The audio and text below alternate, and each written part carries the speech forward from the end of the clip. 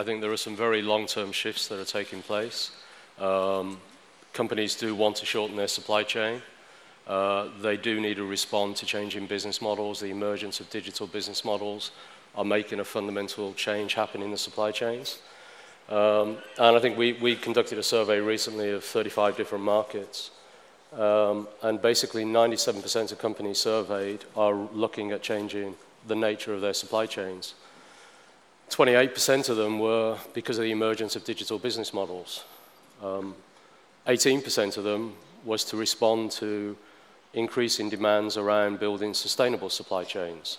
So I think there are some long-term shifts taking place, and I think we're getting much more regional in the supply chain so that you're closer to your customer. And I think the emergence of consumer markets in Asia, China, and the rest of Asia are forcing people to put their supply chains closer to the consumer markets and their long-term shifts in buying patterns and the underlying markets. But then there's also the tactical changes that are taking place as a consequence of trade tension.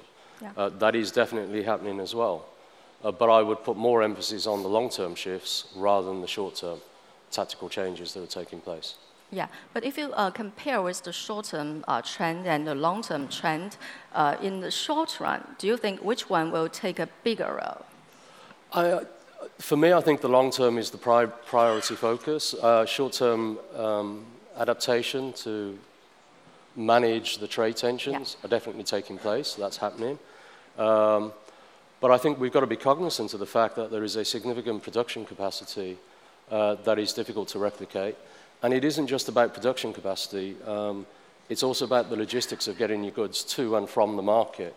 And the dependability of that logistics chain is as important as the production capacity. So I think shifting production out of China or closer to the US, great in theory, but in practice, the production capacity of China is immense. The logistics capability of China is superb, and it's hard to replicate that anywhere else in the world. So I think you've also got to face reality. China is an extremely efficient and substantial producer, and it's hard to shift that overnight.